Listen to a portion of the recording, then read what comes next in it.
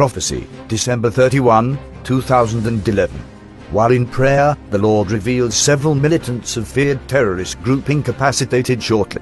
Some will be caught by surprise, captured or killed. The Lord reveals some of the terrorists, get this now, that think that they have everything in their hand.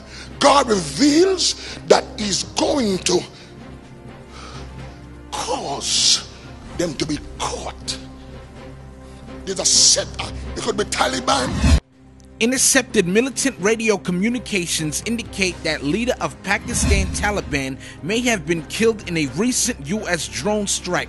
The claim came from officials who said they intercepted a number of Taliban radio conversations discussing if their chief, Hakimullah Mashhad, was killed January 12.